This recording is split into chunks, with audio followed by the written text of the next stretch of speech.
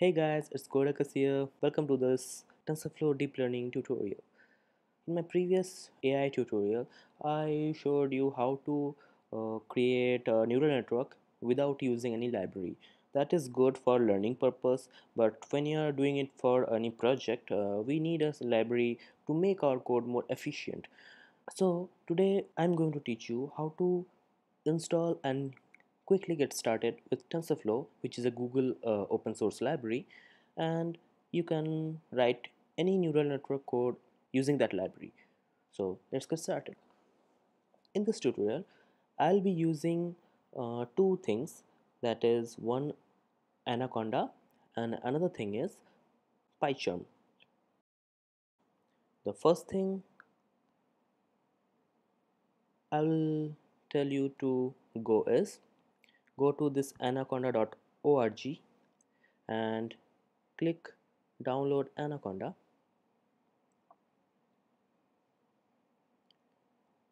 It will open up a download window and you will see the Windows version, the Mac OS version, and the Linux version. Whichever OS you are using, just select that and download that version. And here you can select 3.6 or 2.7, whatever you use is actually doesn't matter when you create a new environment, but make sure you use the graphical installer so that we have that Anaconda Navigator, and that will help us to manage the environments. We will get into that. And next thing, I will request you to go to this search PyCharm in Google, and you will see this first jetbeans.com/PyCharm. Just click download now, and here also you will find Windows, Mac OS, and Linux. So select your OS and click download, and you will good to go. And now, after you install Anaconda Navigator, you need to open this uh, Anaconda Navigator. It will open up a window. Okay, let's just let it.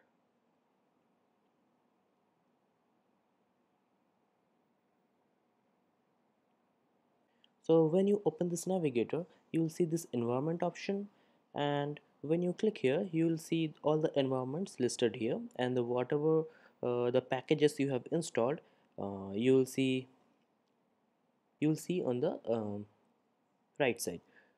So right now, for your case, you'll only see this root. You won't see this other environment. This is something that I created for myself.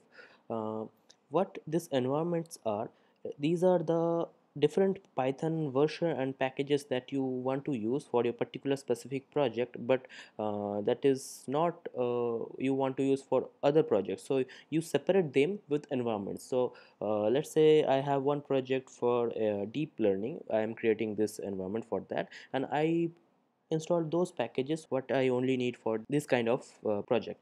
And let's say I want another environment, another I want to do, or I want to work in another environment where I want to work with Python 2.7 and some other packages which is going to contradict with my previous project with deep learning. So I will create another environment where I will install only those packages.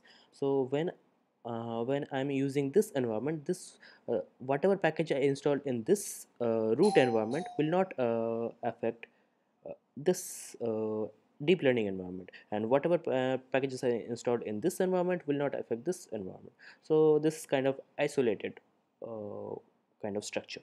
So let's create a new environment, and let's select whatever Python version you want. That is why I was saying that whatever you can while installing the Anaconda, you can select any Python version you want, because later we'll be going to select the Python version we want anyway. So let's create this, give it a name, go to this tutorial, let's say, let's create it. So it's creating the environment now. Okay, so while the environment is getting created, uh, you can go to my website and check all the content of this tutorial from my website. Everything is documented here. I will put the link in the description.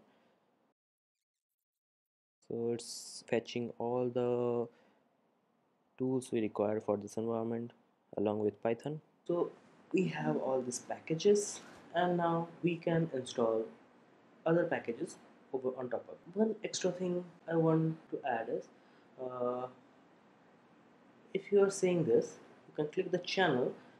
You will only see this defaults channel. These two won't be there. So let me delete them, and you can add more channels. So these channels are the repositories where we can search for packages. So default channel will have some repositories, and we can add more channels which has some other packages that are not in the default channel. So some of the packages have like the channel that I was using, like info.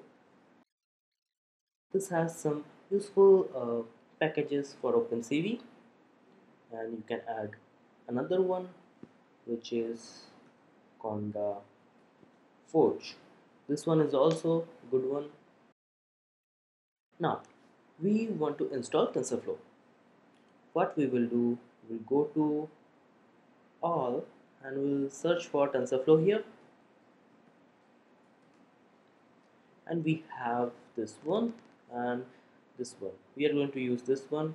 This is the one that I want. And if you directly click this checkbox, you will install the whatever the current latest version is. But if you want to install a specific version, you can right click on it and click on the mark for a specific version, and you can select any version you want. So right now I'm selecting the latest version. And another thing, okay, that's fine, that's what we'll do for now.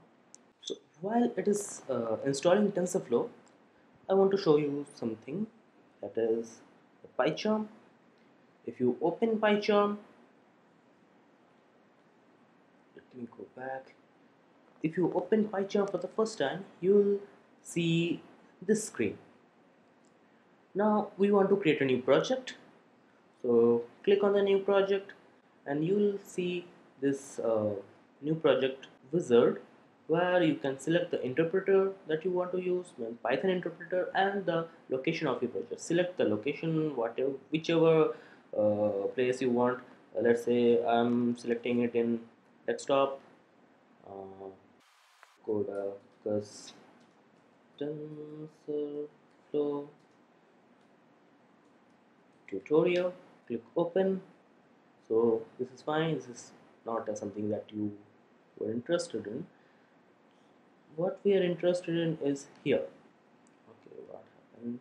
Okay, so here we will find all the environments that are listed in our codecus. Right now it's not showing that this environment here. The first one that you are seeing is Anaconda bin Python, that is the root environment. The second one is the environment that I deleted earlier, but still showing, just not updated the list. And the third one is that Anaconda environment and root API. This is this one, and rest of the things are the system and the Python version that I installed separately other than Anaconda.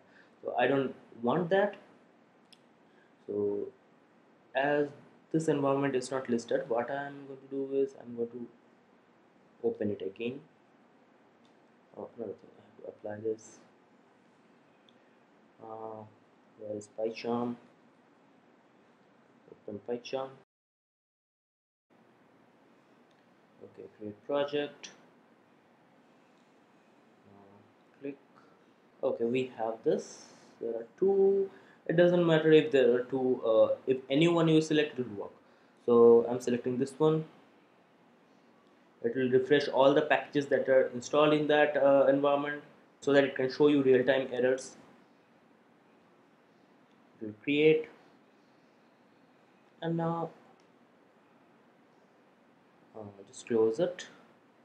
whatever package is installed in this environment, we can use that in this IDE. What PyCharm is right now doing is it is loading all the packages that are installed in our Anaconda environment. So like TensorFlow and Python version and all the Python packages, it's loading it in its memory so that whenever we are including a package, if it is not there, it can show us that that package is not available. Okay, so TensorFlow is installed. Now what we can do is, let's test it. Right click on this project folder and click new Python file, name it test. So it will create one file for you. Okay, so let's test our first code to check if TensorFlow is actually working or not. Import TensorFlow. Okay, it's showing, that means good. As TF, this will be a short form, so we don't want to every time we want to use TensorFlow, we don't want to write TensorFlow, we'll just use TF. And let's create a hello world program. Hello tf dot constant tf.constant, and we'll set it as string hello Chorus. Okay, we created a constant with the TensorFlow constant. Now to run any constant or to evaluate any value of the constant, we need a session, TensorFlow session.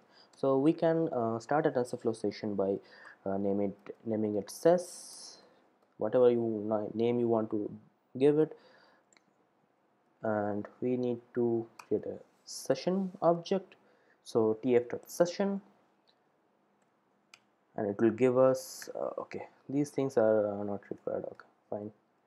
And now this session will execute the value of this variable, and it will give us the, after evaluating the value, it will give us hello Codicus. So we can print the value using the ses variable ses dot run, and we will put the hello variable. So it will evaluate the value of the hello, and it will run it in the session, and whatever value it gets, it will give it as an output. So we'll print it and we'll see. Let's see, let's check it, run it.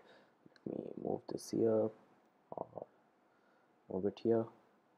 And another thing is, we have to select one start script, go to the run, select run, and select the script you want to run for the project. Now once you select it, you will see this will become green. So now it's running. We should see hello Codicus here. Yeah, this will show you hello Codicus. In next video, we will see the basic concepts of TensorFlow, like placeholder, variables, and operations, and scope. Until then, have a good day, and we'll see you in the next video.